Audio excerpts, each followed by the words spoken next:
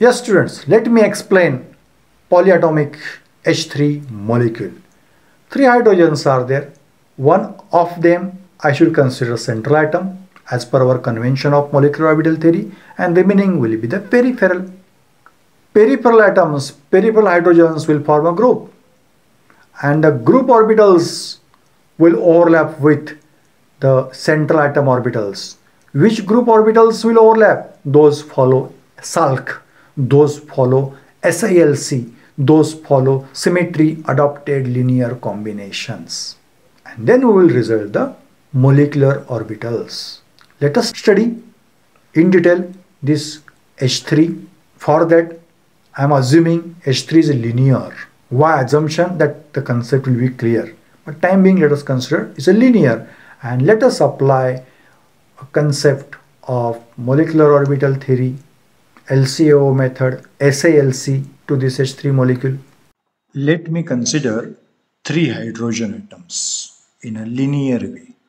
Central hydrogen is represented here by green color, and label is HC, C for central.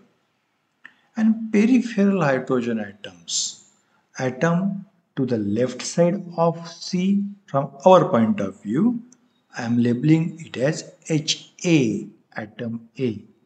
An atom to the right side is labeled as hydrogen atom B, labeled as HB. Now, as per the basis of molecular orbital theory, group orbitals will be formed. From whom? Peripheral hydrogen atoms. Let me consider now peripheral hydrogen atoms A and B. Each of these peripheral hydrogen atoms has one electron in oneness orbital, and that electron in oneness orbital will behave like a wave, and wave of one hydrogen atom A will interact with wave of other hydrogen atom B, but they are forming group. Ultimate molecular orbital will be produced after interaction with central hydrogen atom wave, but this wave will group in how many ways? Let us see. It seems that these four ways are there for the combination of group orbitals. But in true sense, from mathematical way, only two types of combinations are there. How? That I explain. Before that, let me describe this diagram. By dark color, I am representing positive waves. So by dark purple color, hydrogen A, that's a wave of atom A is represented, positive wave. Dark red color, positive wave of atom B is represented. And by faint colors, negative waves are represented. If you see, the two compartments are made. In the left compartment, positive wave of atom A groups with positive wave of atom B. And in second half, negative wave of atom A interacts with negative wave of atom B. If I have to conclude the interaction is like kind. Like interacts with like. Positive interacts with positive. Negative interacts with negative. Same phases interact with each other. That is a left compartment. And a right compartment, positive wave of atom A interacts with negative wave of atom B. And second part, negative wave of atom A interacts with positive wave of atom B. So what kind of combination it is? Unlike a kind of combination. Positive interacts with negative, or negative interacts with positive. It is a second type of the interaction. Mathematically, how can I describe these two interactions? Left compartment group can be represented as psi1. It is the first group. Psi1 Gr is equal to psi1s for hydrogen A, means wave function for hydrogen atom A, plus. Why plus sign? Because in left compartment, in first possibility, both atoms have same wave function. Addition will be there. Therefore, plus psi1s. It is for which atom? Hydrogen B. Similarly, right compartment interaction of group orbitals can be represented as psi2, means second wave function of group orbitals. Psi2 Gr is equal to psi1s.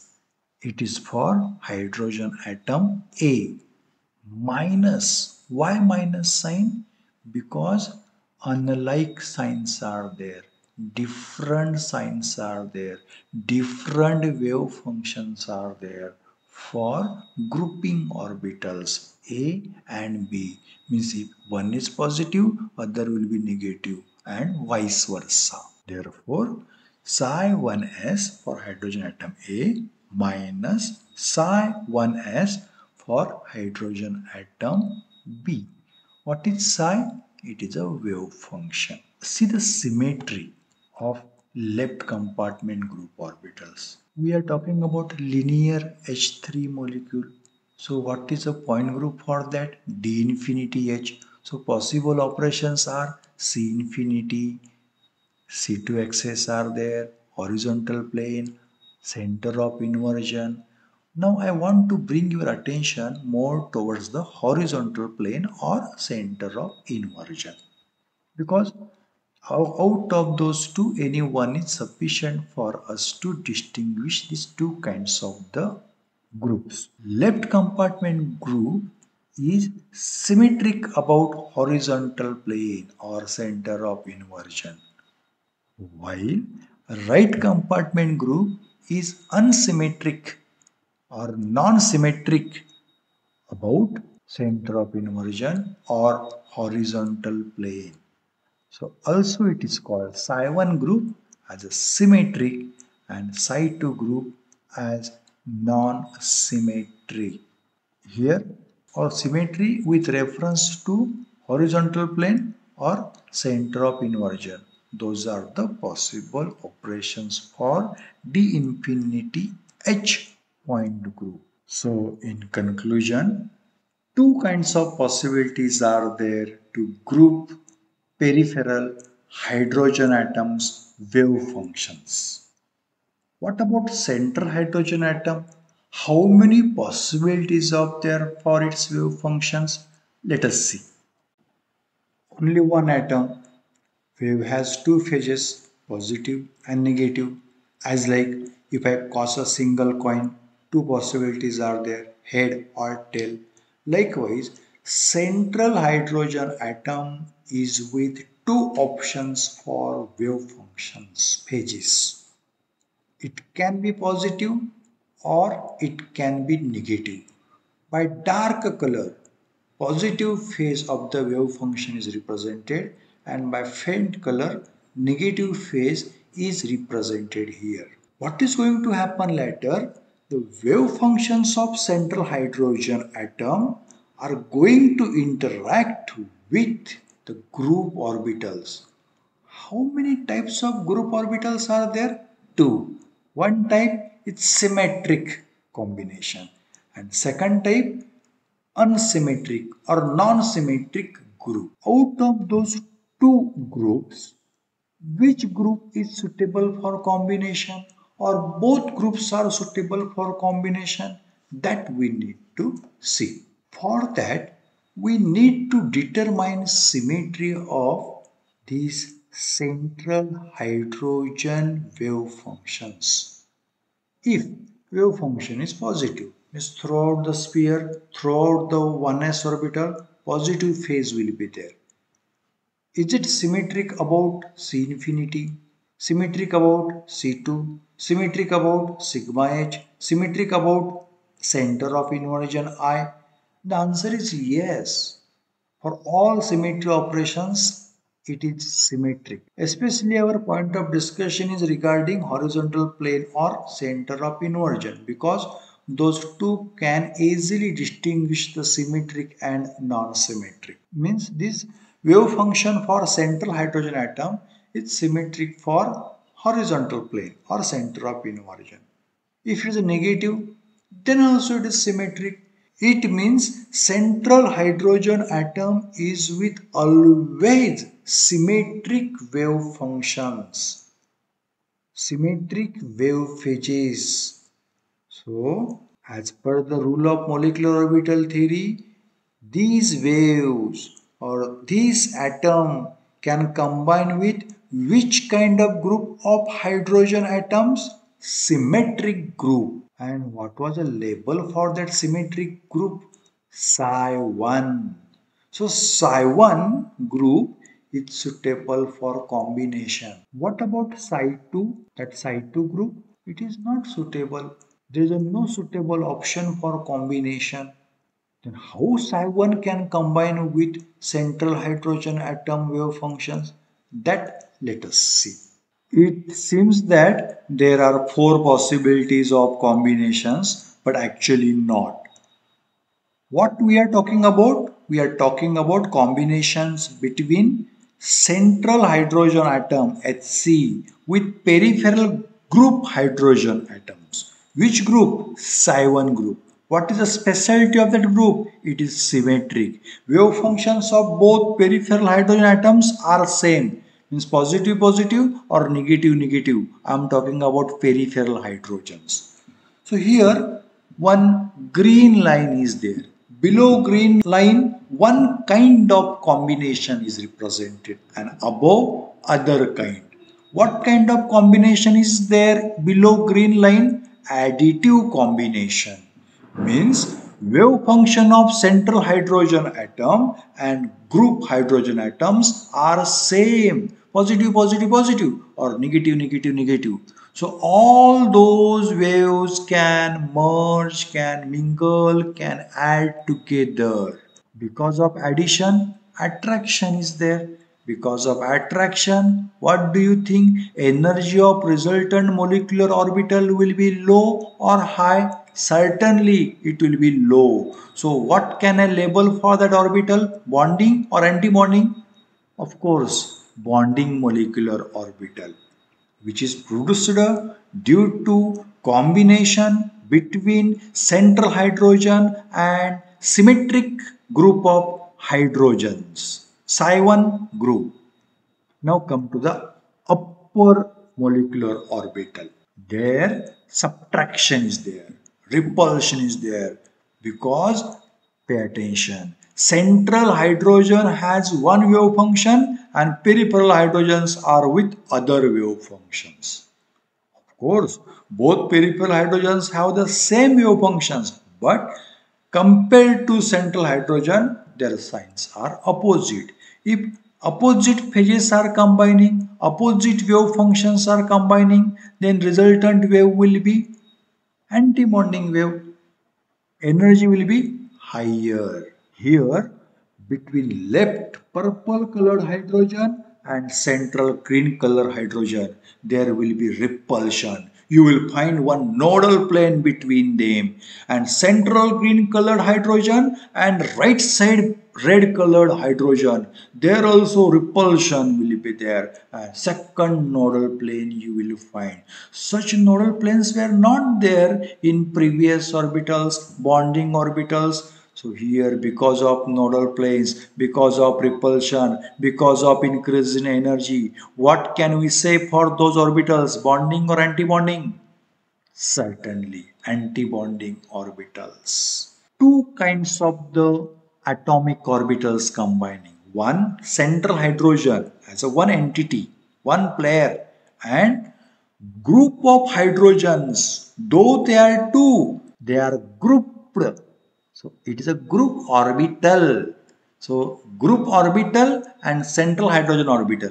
Two orbitals are combining. As per the basis of molecular orbital theory, two molecular orbitals will be there. One bonding, that is represented pictorially below the green line, and anti-bonding, that is represented above the green line. In true sense, only two possibilities are there. Means we are following LCAO method, linear combination of atomic orbitals, additive combination and subtractive combination between central hydrogen atom wave and group orbital wave, psi1 wave. Still question remains, what about psi2? Who will combine with psi2? And if nobody is there to combine, then what will be the status? What will be the energy forward the psi2? Before that, let us see the representation of these combined molecular orbitals mathematically. Yes, here is a representation of interaction between central hydrogen atom, that's a C atom, its wave, and wave of group orbitals. Which wave function, which orbital out of the group orbitals are suitable? That's the first group orbital. Psi1 group orbital is suitable. Psi1 group orbital, there you feel two lobes are there. Means two orbitals are there. No, group orbital is only one. It is formed from two individual 1s orbitals. But psi1 is a one group orbital. So psi1 is interacting with 1s orbital of hydrogen atom C. So total two orbitals are interacting. As per the basis of molecular orbital theory, if two orbitals are interacting, then how many molecular orbitals will be there? Two. And how will they combine? By LCAO manner. Linear combination of atomic orbitals is to follow. So linear combination means two options. One is addition and other is subtraction. Let us see the first option, the first molecular orbital, which is mathematically represented as psi1 sigma, which is equal to wave function for hydrogen atom C, that's a psi1s in bracket C, plus addition, because here bonding orbital is going to establish, psi1 group. So this is our bonding orbital, low energy orbital, 1 sigma orbital. Here normalization function or coefficient of interaction, timing we are not considering in detail. So this much simple expression will do. How can I represent anti-bonding molecular orbital? It should result by subtraction. Subtraction between whom? The wave function of 1s orbital of hydrogen atom C and minus wave function of group orbital, that's a psi1 group. What is the name for that anti-bonding orbital? 3 sigma. So psi 3 sigma is equal to psi 1s C minus psi 1 group. Why 3 sigma? Why not 2 sigma? See, 1 sigma is a bonding orbital. Higher than that bonding orbital, there is a non-bonding orbital which is formed from the group. No match was there for that. And that orbital is our 2 sigma orbital. Sigma is a kind of symmetry. And higher orbital than that 2 sigma means 3 sigma. Therefore, label for this anti-bonding orbital is 3 sigma. So, is the mathematical representation and pictorial understanding of the formation of bonding, anti-bonding orbitals clear to you? In between, I told you what is a fate, what will be the status for group orbital second or second group orbital. That will remain non-bonding because of absence of no suitable match for interaction. All possible molecular orbitals for linear H3 molecule are represented here. Lowest orbital is 1 sigma orbital, first sigma orbital. It is resulted due to additive interaction between central hydrogen and group orbitals. Of course, psi1 group wave function is interacting here. All three phases will combine. There will not be any node. So zero node is present for bonding orbital and it is of lowest energy. Second molecular orbital represented here is 2 sigma.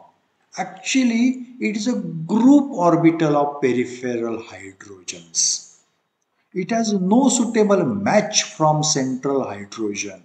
Therefore, that complete group orbital is represented there. Its energy will be same as is the energy of combining hydrogens. But there is a node between those two. Because of that node, energy is little higher than that of the 1 sigma orbital. Now come to 3 sigma orbital.